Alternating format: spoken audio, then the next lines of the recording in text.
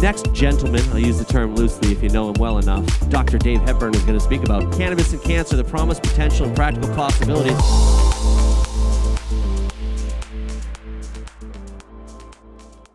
You know, I have to say that what a great venue regardless of for a conference like this. I mean, this is gardens, this is a farmer's market. How appropriate is that? In fact, mistakenly, I wandered over into the farmer's market thinking that's where the conference was, and I have to say I ended up now with 17 jars of kumquat chutney from the grown in the wilds of Mississauga.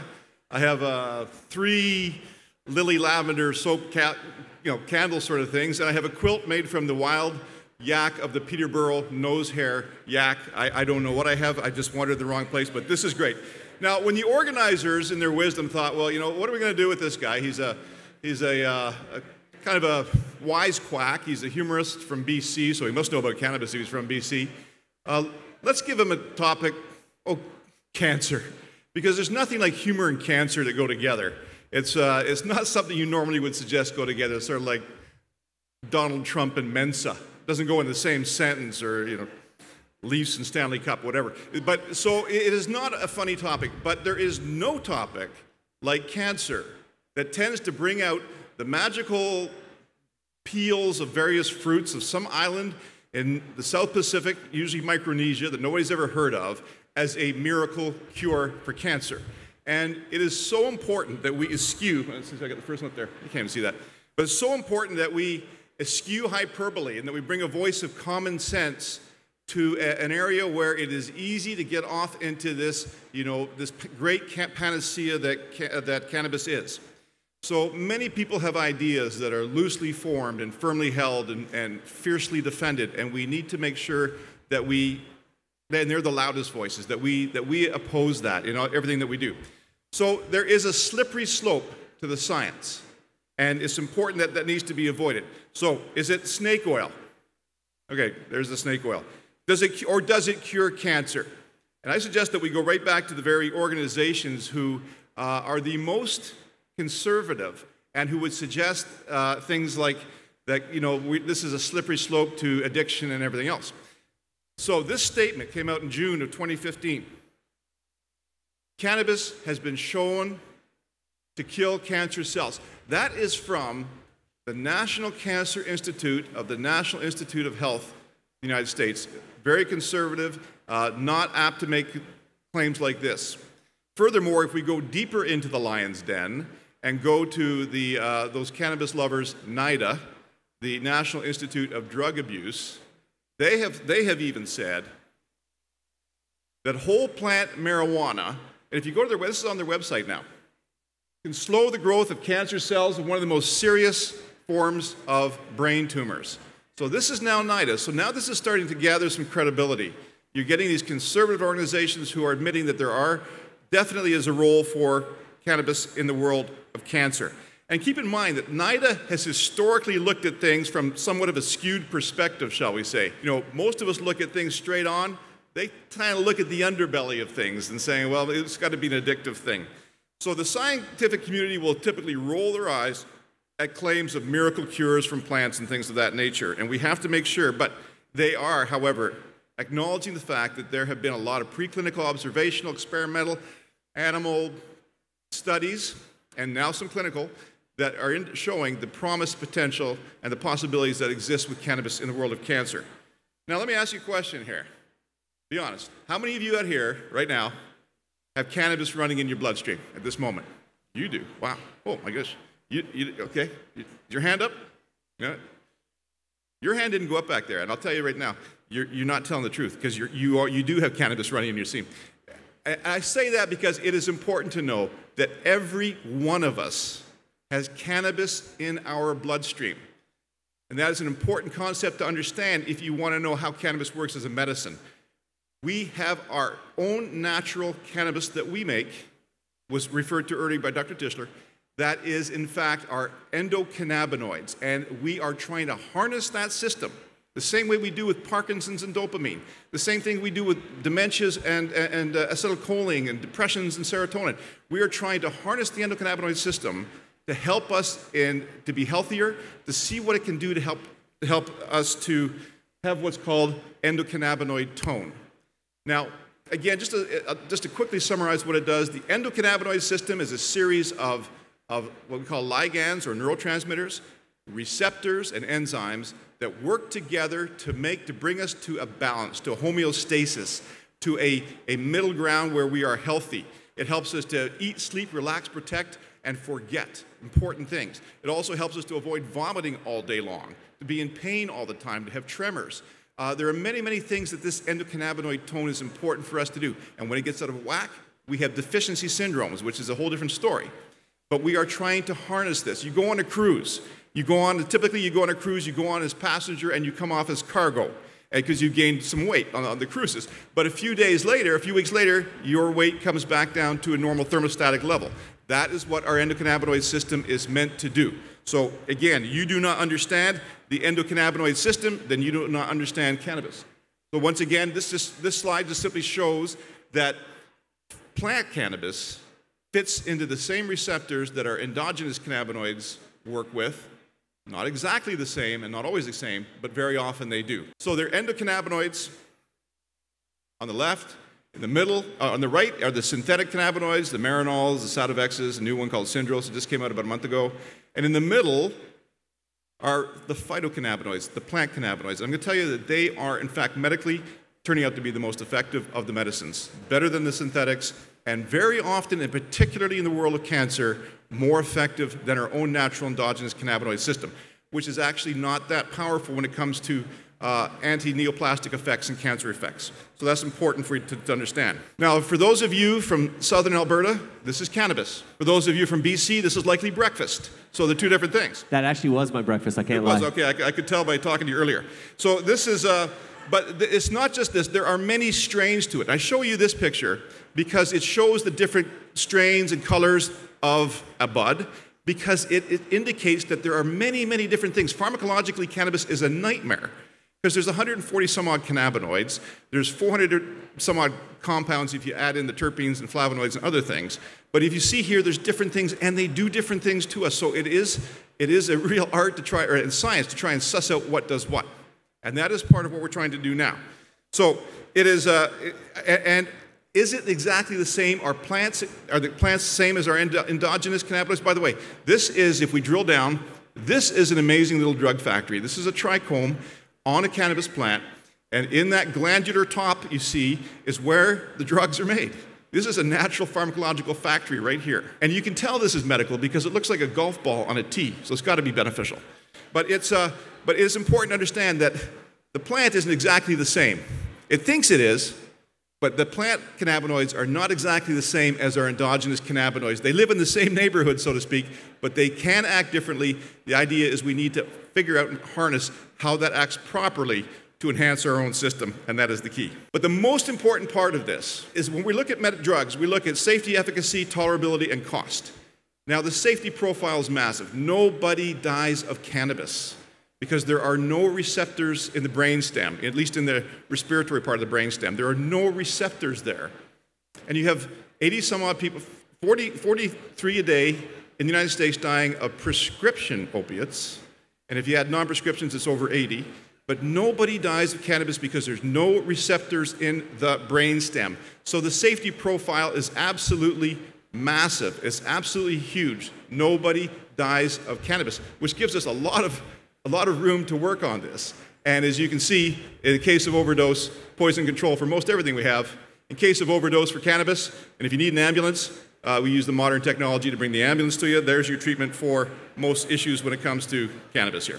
So on to the world of cancer. I look at it in a couple different ways. I look at the micro effects and the macro effects. The micro effects are some of the things it does. We'll go back to the National Cancer Institute. And they have said, studies have shown that cannabinoids may inhibit tumor growth by 3 ways.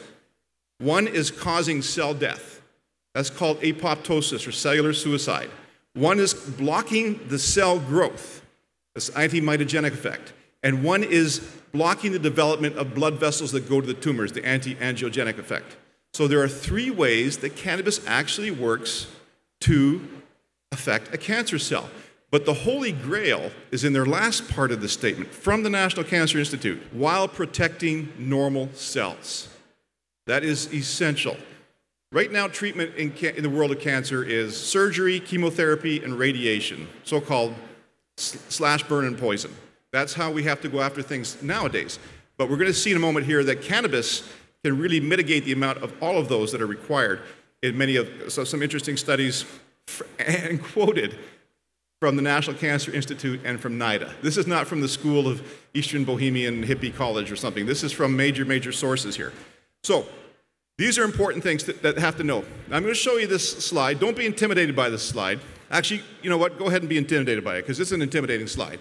But there's a couple of things I want to point out. Number 1, at the top, there's a pointer on this or not, are the CB1 and 2 receptors. So this is a cancer cell. This happens to be a GBM, a glioblastoma multiforme, a brain tumor cancer cell, where most of the research, a lot of research has been done.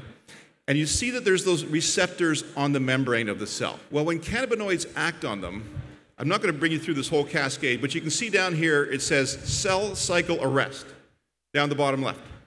Cell cycle arrest. Now, normally when you think of arrest in cannabis, you're thinking of a completely different story. But this is arrest in a cell cycle. And the word at the bottom is a great word. It's called apoptosis. It's an excellent word. Just go ahead and use it today somewhere, feel like a little apoptotic, whatever. It's a great word for Scrabble. But apoptosis is cellular suicide. And so by going through this cascade, you induce cellular suicide in this cell, which is a cancer cell, while leaving the non-transformed cells, the normal cells, alone. That, again, is the Holy Grail. This is remarkably promising and is very exciting, has great potential, as how cannabinoids affect that cell, right down to the very molecular and cellular level, right down even to the nuclear level. You see these PPAR gammas and things. So it's really kind of fascinating how cannabinoids will work on this tumor cell. Now, if this was a breast tumor cell or a prostate cancer cell, it's a completely different mechanism of receptors, of cannabis receptors, which is kind of fascinating. It's extremely fascinating, and it's important to know. But the science is progressing, and it is exciting, and of course it's been hamstrung by 70 years of being an evil drug, according to our NIDA friends. Again, back to National Institute of Health. A lab study of CBD and estrogen receptor positive and estrogen receptor negative breast cancer cells showed that it caused cancer cell death while having little effect on the normal breast cells. And then it talks about metastasis. Now, the bad thing about cancer, what makes a tumor bad is if it spreads. So this also reduces the spread of cancer cells. So it prevents metastasis, it reduces the size and growth of tumors, which is massively important. And the other thing is it potentiates the effect of other therapies. So I mentioned slash, burn, and poison that we use, and if the only tool you have is a hammer, then everything looks like a nail. So you're using this, you're using your chemo, that's what you're focused on. But what happens is studies have now shown, very exciting studies, that radiation, by the way, this is NIDA, they think they're the watchdogs, but if you look closely, you can really see what they're up to. They're not so important, but they have shown that when used with radiation, THC and CBD actually potentiate the effect of the radiation to the point that in some cases, they shrunk the tumor cells 10 times what the normal treatment would have done. 10 times that point. This was a study done out of St. George's College in London. And it was really quite remarkable to see. Again, this is not yet on patients. This is on things like mice and rats and lawyers and things like that, but not humans. So this is what happens with currently the radiation, not just the radiotherapy, also the chemotherapy. So there's a drug called temozolomide. It's a common drug used in the treatment of brain tumors, or TEMO. Now this is an actual human study, and this is a remarkable study, because there's very few human studies now, but this is one done in Spain and in Europe that showed that when you used temozolomide alone on this very aggressive tumor, that normally in 1 year only 53% survive, which is better than if you use nothing. When adding a combination CBD and THC, after 1 year, 83% survival, which in the world of cancer is huge. The average lifespan, once the recurrent GBM has been diagnosed, the average lifespan is 368 days. When you added CBD and THC, it was over 550 days. Those may seem like small gains, they're massive in the world of cancers. So it's important. In palliative care, the National Academy of Sciences, Engineering, Medicine in January issued a 400-page document report. And in that, they documented three things in particular that were substantive and conclusive evidence. And one of them had to do with the effects of cannabis with cancer-related symptoms, treatment symptoms, like nausea and vomiting in particular. And it's true that it is really effective, we know, in the palliative care.